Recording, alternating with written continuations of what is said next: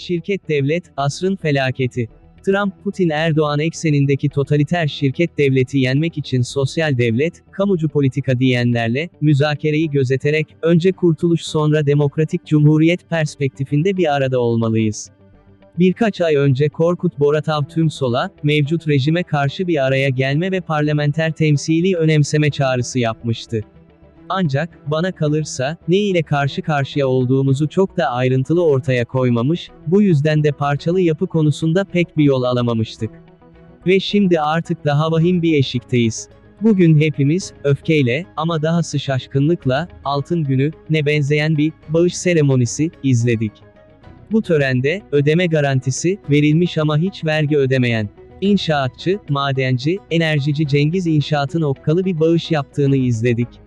Ancak, ihtiyat akçesini, bile borçla yerine koyan Merkez Bankası'nın bize sormadan 30 milyar lira bağışladığını görünce gerçekten donup kaldık.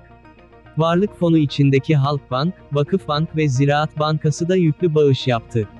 Bu ortak yayınlı çok seyircili seremonide anladık ki, yalnızca iktidar değil, devlet de artık bizim bildiğimiz devlet değilmiş. Bizim vergilerimizle bütçe kullanan bu devlet meğer sorumlu değilmiş de, hayırsevermiş. Bir yandan da, bütün şaşalı illüzyona rağmen, hepimizin içten içe bildiği şey daha da görünür olmuştu aslında. Kasa boşaldığı için, offshore hesaplara denetimsizce yığılan paralar iktidar blokunun bekası için çıkar havuzuna geri çağrılıyor, bunun da adı bağış oluyordu. Bu tuhaf seremoniden 9 gün önce, deprem duyulur duyulmaz, tüm sol, parçalar halinde, halkla dayanışmaya koştu, tüm enerjisini can kurtarmaya verdi. Günlerce her grup, kurtarma faaliyetlerine katıldı, yardım topladı. Ama, parça parça, haliyle bu dayanışmanın uzun soluklu sürdürülme şansı var mı gerçekten? Tüm halkta iktidara bu denli bir ortak öfke varken ve ortaklaşan bir siyasi irade görkemli bir temsil yaratabilecekken, şu anda, artık inşaat zamanı, diyen iktidarın, depremzedeleri her fırsatta azarladığı, birbirine karşı kutuplaştırdığı, yetmedi, silahlı çetelerin, korku iklimi yaratma, serbestisine sahip olduğu, fütursuzca cemevine bile, kayyum, atandığı bir noktadayız artık. İşte tam da bu yüzden, artık yeni durumu yeniden tarif etme zamanı. Sol siyasetin ezeli tartışması, yani Emek ve Özgürlük İttifakı ile Sosyalist Güç Birliği arasındaki tez tartışması mola vermek zorunda. Şimdi, kamucu politikaları benimseyen hukukçu CHP kanadı da dahil hep birlikte yeni bir tartışmayı canlandırma zamanı. Her şeyden önce bileceğiz ki mühürsüz milyonlarca oyun sayılmasıyla 16 Nisan referandumu yalnızca Erdoğan'a tek adamlık bahşetmedi. Asıl mesele, yeni rejimdi. Asıl mesele, neoliberalizme birlikte karar vermiş ancak yarattığı enkazı hangi yöntemle kaldıracağına karar veremeyen dünya kapitalizminin farklı fraksiyonlarının, totaliter devlet mi sosyal devlet mi sorusuna verdikleri yanıta göre yolları çatallanırken, popülist, totaliter devleti seçen uluslararası kapitalist bloğun yarattığı şirket devletti. Peki bu şirket devlet nedir? Şirket devletin en belirgin özelliği için, yurttaşa rağmen, olması diyebiliriz.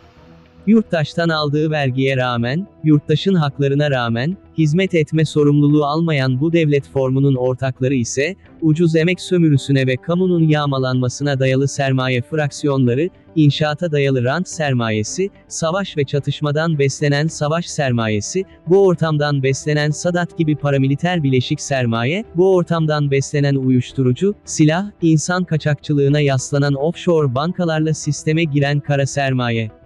Maden, HES, JES gibi ekoloji düşmanı ilkel enerji ve fosil yakıt sermayesi, oligarklara dayanan turizm sermayesi, bunlara eklemlenen ve onları yaşatan banka ve borsa sistemi ve tüm devlet ortaklı banka ve şirketlerin oluşturduğu varlık fonu, sivil ve siyasi alanı devlet marifetiyle tahakküm altına alan ülkücü mafya ocakları ve holdingleşen tarikat vakıfları vesaire.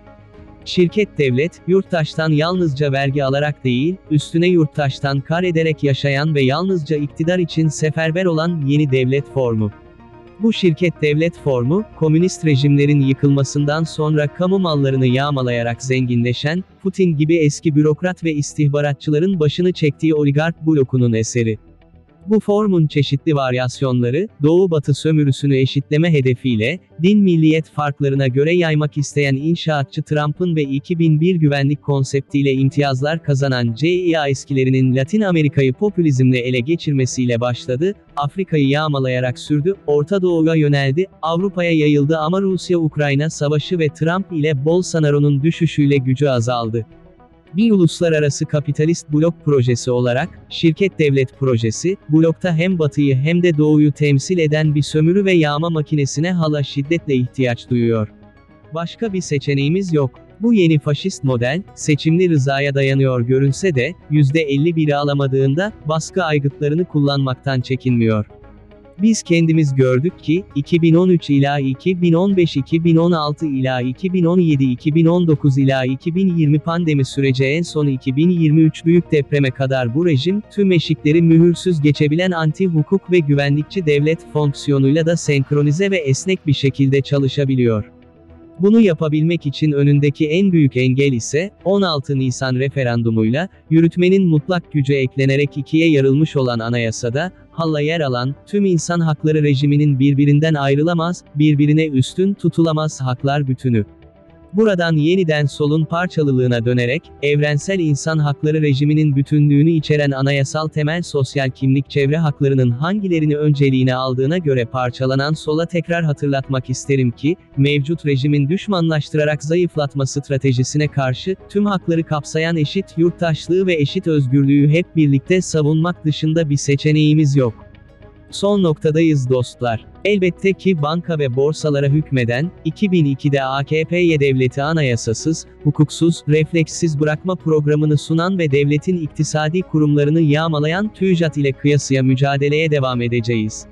Ancak, Trump-Putin-Erdoğan eksenindeki totaliter şirket devleti yenmek için önce her kim sosyal devlet, kamucu politika diyorsa, her kim evrensel anayasal hakların bütünlüğüne işaret ediyorsa, müzakereyi gözeterek, önce kurtuluş, sonra Demokratik Cumhuriyet olarak kuruluşu, tüm yurttaşları kapsayacak şekilde birlikte tasarlamalıyız.